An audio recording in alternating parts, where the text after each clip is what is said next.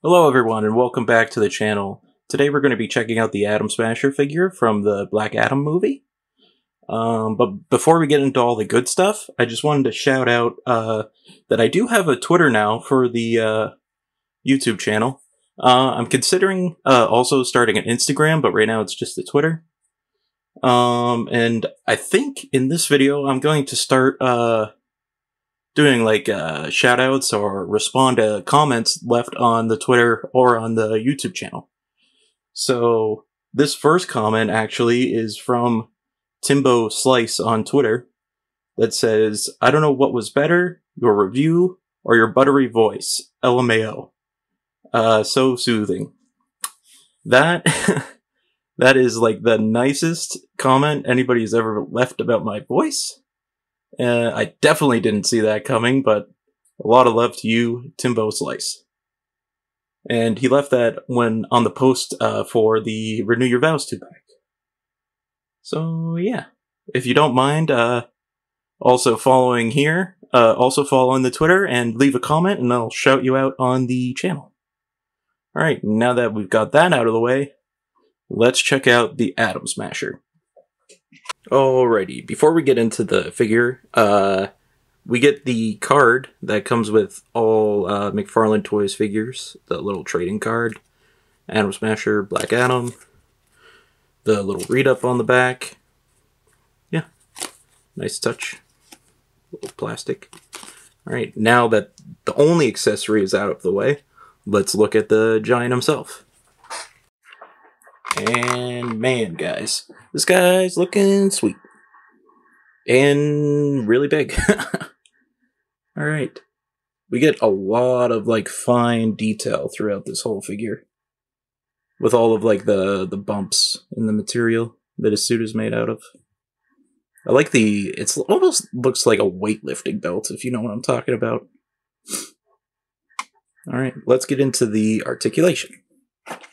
Man, this guy is really big. You're seeing a little bit of like the outline of my setup here, trying to keep him within the station. Alright, looking at his head sculpt, we kind of get like the little Deadpool-esque mask. And he can look up not very much, down more so, which is what I would want from a giant figure. Does he shift forward and back? Not really. We get some head tilting. And moving on to the arms, full 360.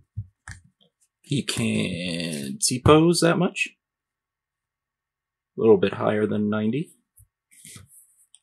Then we get a bicep swivel. Double jointed elbows, so he can make himself look like he's sleeping on a bed or something. Prop himself up. Weird pose, but okay.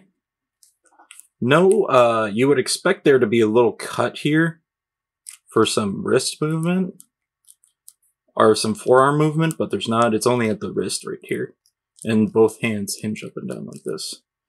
Both hands, there isn't interchangeable hands, which this figure needs some different hands, especially fisted hands.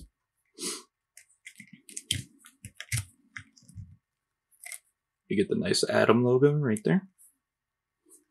And for his legs, he can kick out that much. Back more so. We get double jointed knees. He can't quite kick himself in the butt. No hip rotation, which he needed. A little cut right there. I've seen people do modifications on the the Geralt figure from McFarlane also, where they heated this up, cut through it, and they made a little hip cut right there, which is nice. But I don't do too many mods to my figures. I do like to keep them the way they came. You would expect a boot cut also. Doesn't have that. His ankles move up and down like that. He does have ankle pivot, the McFarlane style ankle pivot. His toes move up like that also. And that's going to do it for his articulation. Large lad over here. Okay, and now that we've checked him out, let's... Oh, will you stand for me, sir? Perfect. All right, now that we've checked him out, let's get some measurements and some comparisons. And for the measurement on Atom Smasher, I'm going to give him above the 9.5 inch mark, so 9 3/4 inch mark. And for another comparison, we have him next to The Rock, the Black Adam himself, coming about a little under chest height, right under Atom Smasher's man boobs right there. I would have preferred him a little bigger, but... And here we have him next to the Marvel Legends Giant Man figure from Civil War. Standing almost exact, well, probably at the same height. You could probably, if you wanted to, you could probably mod the Atom Smasher figure to kind of make him look like a classic Giant Man, like from Toy Biz way back when. And that's going to do it for me, guys, on this review. If you feel like it, follow the channel on Twitter. I'll be doing some updates there, maybe even doing a few polls, and I will shout out people if they leave a comment, just like on YouTube. Probably tomorrow I'll pick one from YouTube. And yeah, that's it for me. If you enjoyed, don't forget to subscribe and leave a like and a comment. They make my day. Thank you. Have a good night.